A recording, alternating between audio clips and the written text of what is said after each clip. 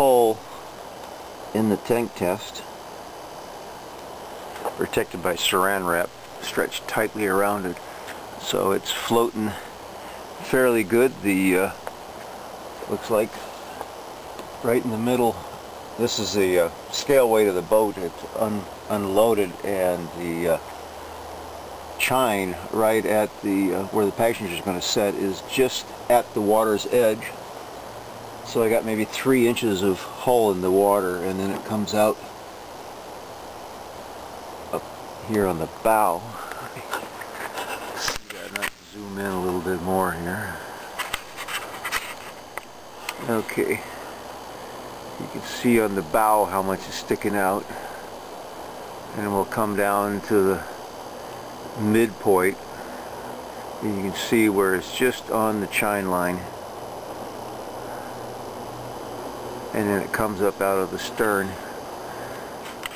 Okay, I've got my heaviest person, probably about a 280 pound person, sitting in the boat. And let me stop and zoom in, and we'll go along and see what we got for the water line again. Okay, here we are again at the heaviest person.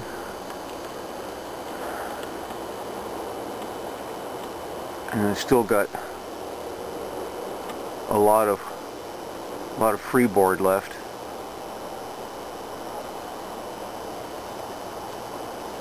And you can see the keel underneath the water there. Okay, let me swing the hull around on end, or the tank. Okay, there we go. That's the stern. So with the heavy person in the hull, it's right in the V where the 2 bottom panels meet the 2 side panels in the stern. So I got maybe 3 inches in the water. And so there's the bow. There's still a little bit, probably 2 or 3 inches on the front seam sticking out. Let's go back around again. Okay, there's, with the weight of the, actually probably twice the weight of the electric paddle motor itself, and probably twice the weight of a double battery pack or an extended battery pack, and I can't tell much of a difference, other than maybe a little bit. Not much. This is going to carry quite a bit of weight. Let me go ahead and put another person inside. Okay, that's with the person right here and right here. We got a 280 pound person in the front, and then about a 250 pound person in the back. And so it's sinking deeper in the water. The bow is still out by a couple inches on the front seam, and the stern is a couple inches under, but it's still resting pretty straight from front to back. I was curious as to what would happen if I had my 380 or 280 pound paddler plus another 250 pounds up front and 250 pounds in back, and just cargo, and the bow seam is right in the water, maybe down ½ an inch, and the stern is maybe 6 inches into the water, but I still got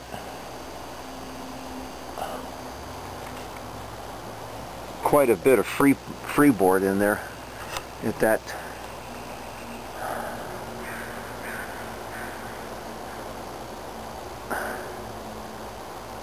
I don't know if I'd want to be out in heavy water without a deck version and a small cockpit, but out in protected inland waters, you could probably do quite a bit of camping out of this thing.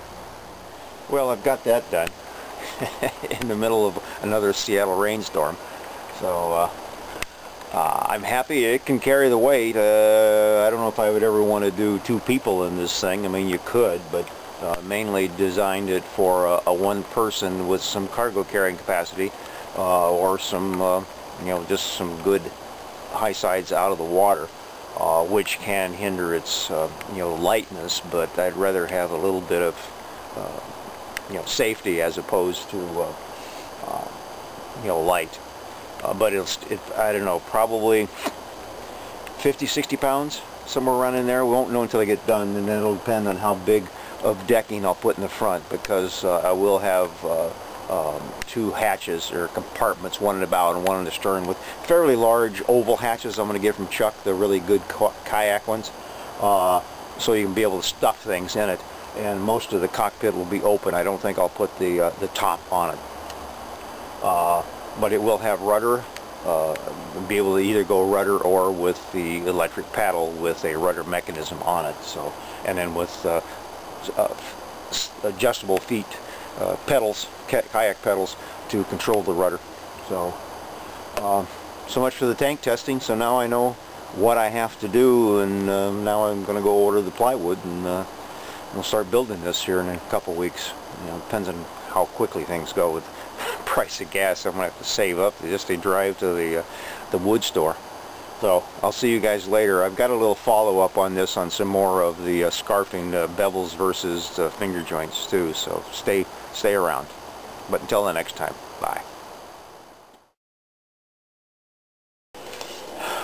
Well, we're going to do a little bit extra here besides the tank testing to make it go. Some people were talking about the scarfs as opposed to the braking on the finger joints that I was using. So I thought, okay, I'll make up a test sample of a scarf joint. And going back to what I was saying on the thin layers, this is 5-layer plywood. You can see 5 distinct colors here. You've got the surface color, which is still this part. Am I still in focus here?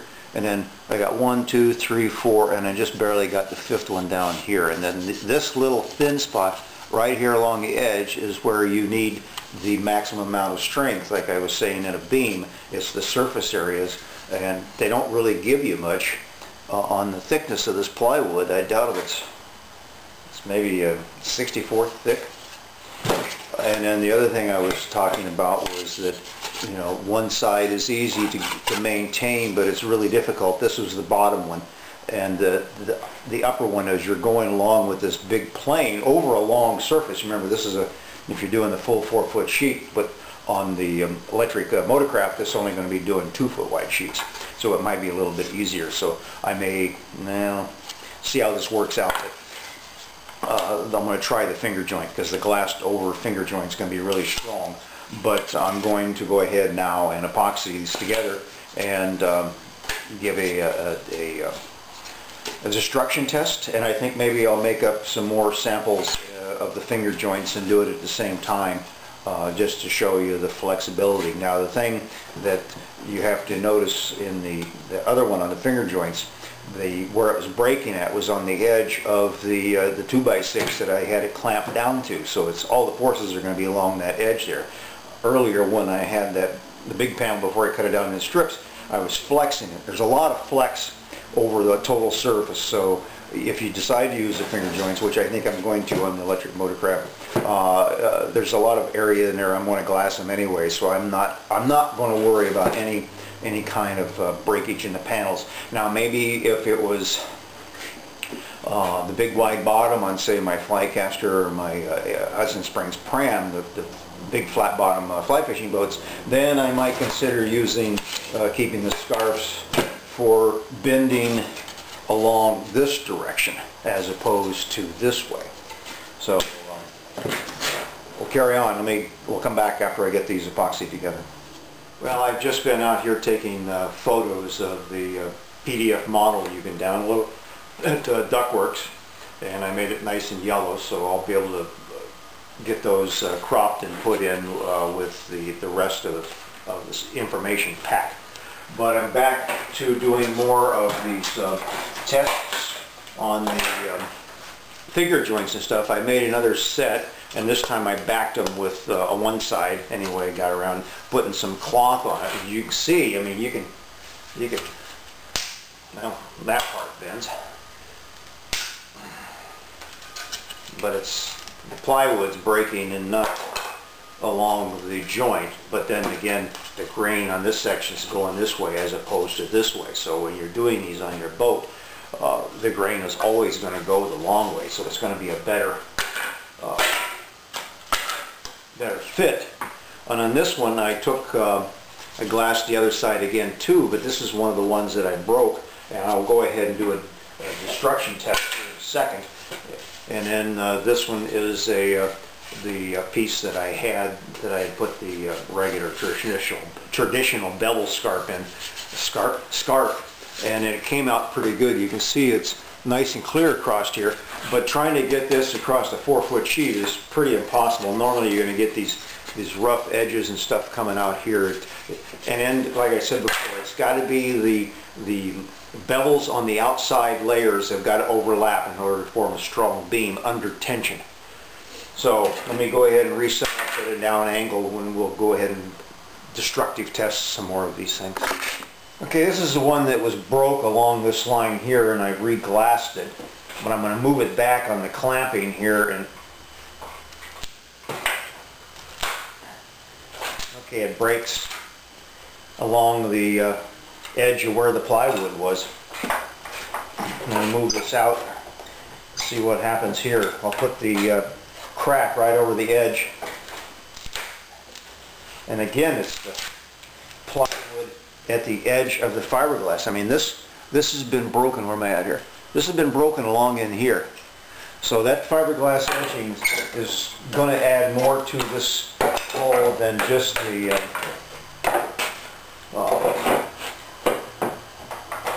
pretty face. That was amazing. I didn't expect that at all. Okay, this is another one.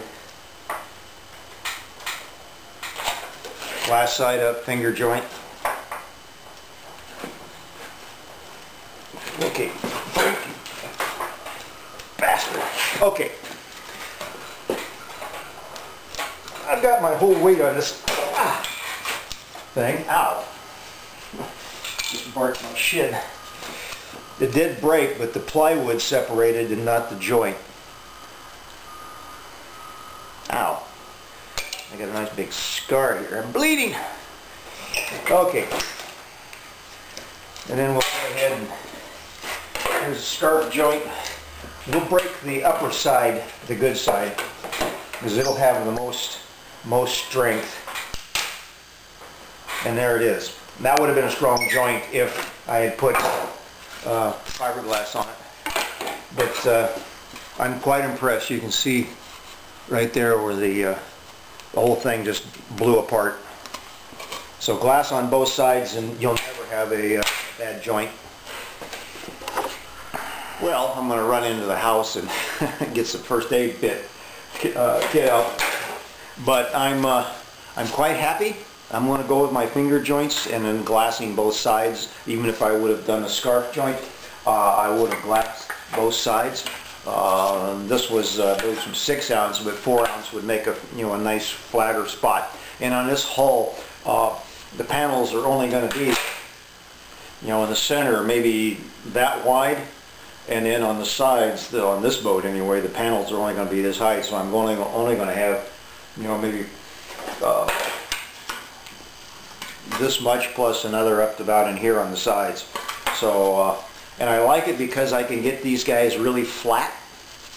And so that's that for this, and we'll come back when I start building the boat. But let me show you, I've got another little thing that is taking my time, and I picked up a dead scooter from a friend for free. But as they say in the real world, there's no such thing as free. So see you later.